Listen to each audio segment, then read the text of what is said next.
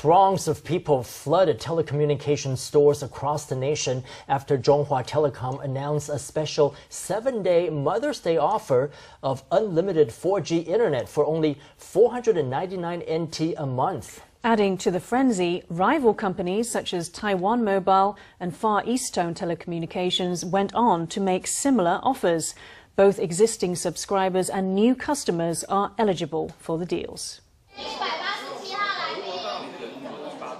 Staff at this telecommunications company loudly call out customers' numbers. The machine offering customers' numbers on pieces of paper had been broken for 2 days. After 2 p.m, staff started handing out handwritten numbers, which went on to break the 2,000 mark. Hordes of people were waiting. Customer service lines were also busy.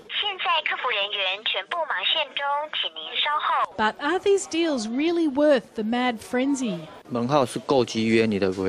If your existing contract involved buying a new phone, your breach of contract fee will be relatively high. But if your contract only involved a telephone number, there will be hardly any breach of contract expenses. Telecommunications company executives say that subscribers on a more expensive contract who switch to one of these deals will only have to pay a few thousand NT dollars if they break their existing contract, provided they have their own phone. But ditching a contract that involved buying a new phone could mean breach of contract could be upwards of 10,000 NT dollars.